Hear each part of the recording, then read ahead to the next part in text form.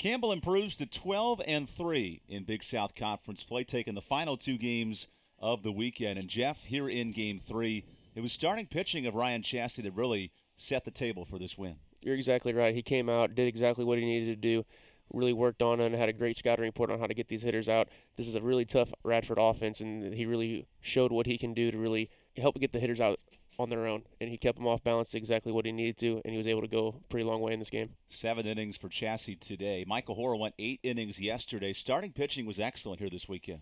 Campbell's starting pitching, they come in week and week out and really prove why they are at the top and why they continue to stay at the top. They go in, they throw strikes, they got a power arm in Seth Johnson, they got a pitchability guy in Michael Horrell, and they all go out there and they give their best effort and they compete to give this Campbell team the best chance to win. It was a windy Game 3. We saw some sack bunts, small ball, and just finding ways to score runs. And that's exactly what they need to do. I mean, they knew that coming into this game it's going to be a little windy, so I know that for a fact that they were out there practicing, really making sure that they have that approach down, so they can just move them, get the runners on, move them over, get them in, just like we saw today. A busy Easter week coming up with a trip to UNC Greensboro on Tuesday as Campbell gets the series win here over Radford.